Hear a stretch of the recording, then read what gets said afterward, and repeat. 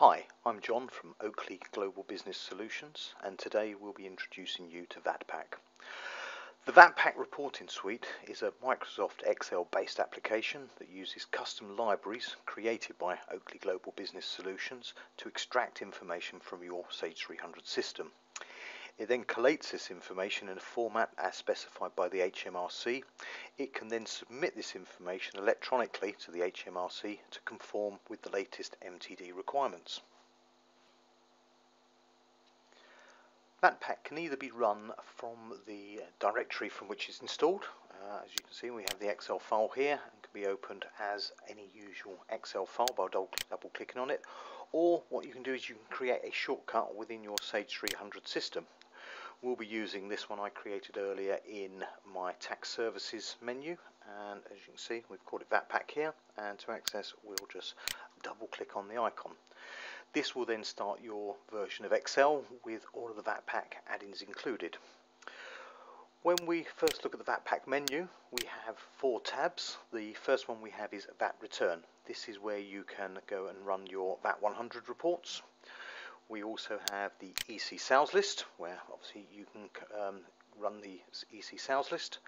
Review submissions is where you can look over previously submitted data to the HMRC, and then the VatPack status. This will tell you your license information and also the expiry date.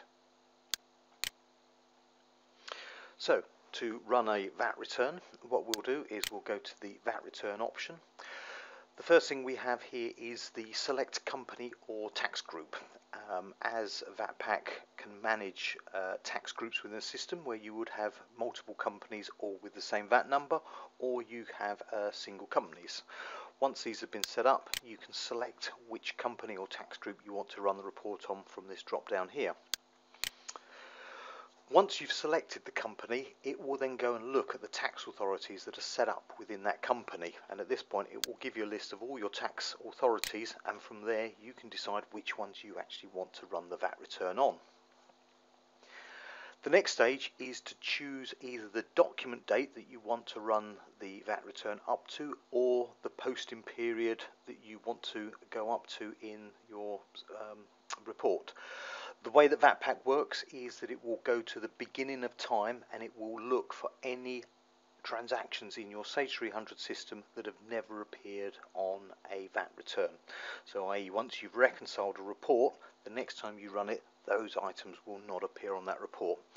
We're going to run it using our transaction date. So if I set this to be the 30th of September, I can then specify in here a VAT reporting period. So this is important for when it's going online. They wish to know what your VAT reporting period is it's going to.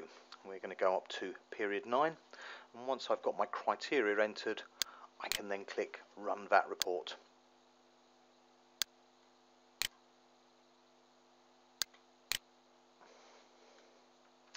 So once the report is run, it will get a little message saying that it's generated the report, and from here, if I close the VatPack menu window here I can see my summary results. So it will show me the figures in the HMRC boxes. Also down here we have a detail report and a copy of detail report. The main difference between the two is the detail report is a read-only report, so we can't change any part of this report. This will then go on to form the audit trail or the evidence that will be needed for HMRC. We do have a copy of detail report. This one is an open worksheet, so you can actually go in here, add formulas, add things up, put filters on the transactions, so very useful when you're looking for, you know, all the items that say make up box 1. You can put a filter up here and say just show me the items that make box 1, say yes on here. These are all your sales transactions that appear in box 1. Once you're happy with the report and the results, the last part of the transaction is to actually then send the return to HMRC and reconcile it. To do this, we have a reconcile period button at the top of the VAT return. We can click on this button here. This will then give us a warning message to say that this submission will be going off to the HMRC, and it's obviously the customer's responsibility to make sure it's correct. But once we're happy with that, we can click on OK, and it will then now off to send the submission. We're using a test submission in this instance, so it's going off to a test server.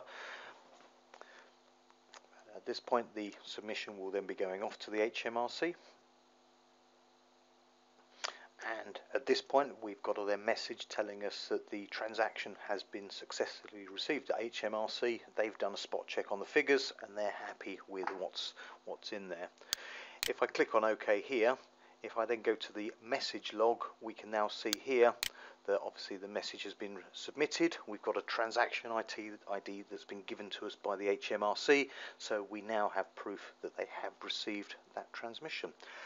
Also, as part of the reconcile period, every transaction that was in that detail report has now got a tick against it, so we know it has been submitted successfully, and next time we run the report we will not see those transactions.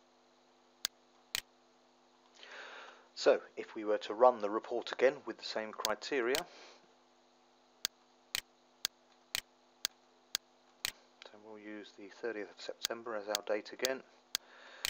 Again, we'll use the same VAT period as period 9, and if I click on there, it then comes up and says there are no details to process, as all previous information was already sent on the prior VAT return. This has been a quick demo to show you how easy it is to do a VAT return using VATPAC and Sage 300. If you have any queries, please contact our sales department. Thanks for watching.